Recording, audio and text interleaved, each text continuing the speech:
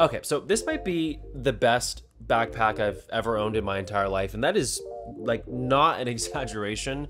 I've been getting a ton of compliments about, how nice this bag looks from people, and it's a really good size, and I'm really excited to talk about it. It was actually sent to me from Andar. They are the official partner of this video, and I've been using this for like the last 2-3 months, so I have a really good grasp on, everything about this bag and what I like to carry in here, and I think you guys are really going to enjoy this video, so let's dive right into it. Starting with the backpack, it's formerly known as the Manhattan Backpack from Andar, and it's such a fitting name as it does give New York City vibes by how it looks. It also is shaped differently. It has a rectangular briefcase design, which I appreciate because laptops, iPads, all the stuff that I use and we all use on a regular basis are generally rectangular. So fitting my tech and gear into here is super easy, and you're gonna find out more about what I carry inside of here in just a moment. The bag itself is made of 100% premium full grain oil wax leather. It has high quality YKK zippers, adjustable straps that have magnets, which is really clutch. It allows the bag to sit clean and tidy with the straps magnetized when not in use. The official capacity of the backpack is 22 liters, so it's not too big, but it's definitely not a small bag. Like, it is the perfect size for my needs. So that's the backpack. Let's now open it up one compartment at a time and see what's inside, starting with the main compartment, which is the biggest one. Inside, I carry my 16-inch M3 Max MacBook Pro in the laptop compartment, which I normally only take with me only when I know I'll be doing any kind of video editing while away from home. It is miles and above the most powerful computer I've ever owned, and there isn't a single thing that this computer can't do for me, which is why I love it so much. On the smaller sleeve in front of the laptop compartment is where I'd keep my 13-inch M4 iPad Pro with the Magic Keyboard from Apple. I always take this combination with me no matter what. Unlike my MacBook Pro, there are many times I do leave it behind. I just really like working on iPad and being productive on here, and I know, it's not a perfect machine. I know that, and there's tons of setbacks and frustrations and limitations of iPadOS, but it doesn't take away from the fact that this is the most fun computer I own, and it definitely helps that it does have 5G connectivity built in, which makes working on this iPad anywhere a breeze, whereas on MacBook Pro, there isn't that cellular connectivity, so I would have to rely on cellular data from my phone or public Wi-Fi.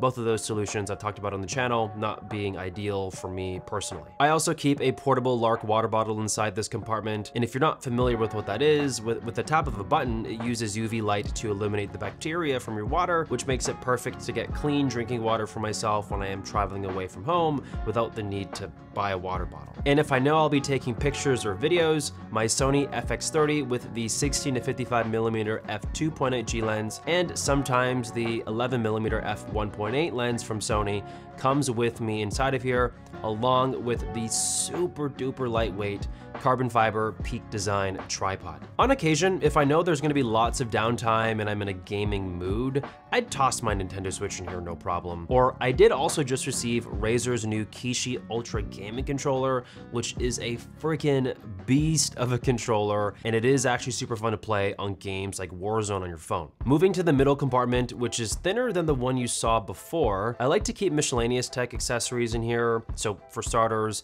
I keep a few Basis 100-watt retractable USB-C cables, a portable folding charging stand for my AirPods, Apple Watch, and iPhone, a power brick, and if the trip is really long, I'll bring my Kindle with me, as it's hands down the best way to read books digitally. It is so easy on your eyes, like it looks like real paper, reading off your phone, reading off even iPads, that's not my thing. I highly recommend getting a Kindle. You're gonna love it if you haven't tried it already. I do also carry 2 phones with me, and this is where I would typically keep them in the bag. My daily drivers right now are the iPhone 15 Pro Max and the Samsung Galaxy S24 Ultra. I use the iPhone as sort of a hybrid personal and work phone, which if you pay attention, I'm rocking a leather case from Andar along with their leather mag wallet. I am in love with this combo. I've been using it now for a few months. It lets me travel light without the need of a wallet when necessary, while still protecting my phone and keeping it stylish with its 100% leather look. And it also does help that it perfectly matches my backpack setup as well, so kind of helps with my consistent aesthetic here. And if it's not obvious by watching all the videos on my channel, I love my iPhone. There isn't anything I don't like about it. I'm super content that I went with the larger 15 Pro Max size this year, as I've always went with smaller phones in the past, and this time around I just appreciate the larger display and the bigger battery. And the same is true with the Samsung S24 Ultra. I'm so happy I went with the larger phone because I get all of those same benefits I just mentioned. And I also just use the Android phone exclusively as more of a work phone for emails, text messages with brands, and all that kind of work stuff. I'm just a huge fan of the Samsung S24 Ultra as well. It takes incredible photos. That's what I love most about it, especially from the distance. It just outclasses iPhone in every single way. And if you're debating whether to get an iPhone or a Samsung from watching this video, honestly, you can't go wrong with either.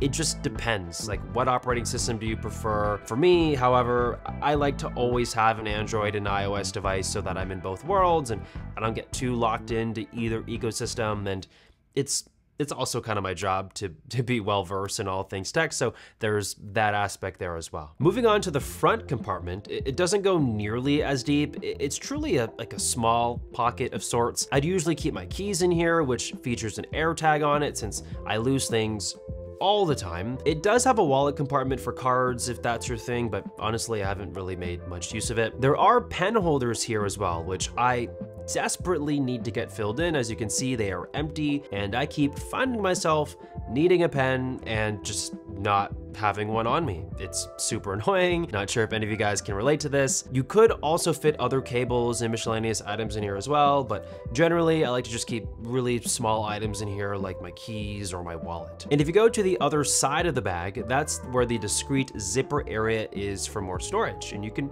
pretty much put whatever you want in here. It can fit a phone, or personally for me, if I was traveling abroad, I would keep my passport here as it's sort of hidden and out of the way and not in an obvious part of your bag for someone to look through and try to take. Moving on to my hands and my wrist, I'm always wearing the Apple Watch Ultra 2. That is my go-to watch. You're gonna see me wearing that everywhere with the trail loop band if I'm going on my runs, which I'm actually about to after this video, or my titanium band from Sandmark or Casetify, or the variety of other bands that I love to rotate through just depending on my mood and where I'm going. I also have been wearing this new smart ring that was sent to me from Ultra Human, and I love this thing. It is able to track all my vitals. It has really great sleep tracking, which is what I primarily use it for, since it's more comfortable to wear to sleep than an Apple Watch Ultra, since this thing is just huge and you're never gonna find me wearing this to bed. And it does such a good job telling me all kinds of important data on my phone of things that I should do or look out for to stay healthy or sharp for the day.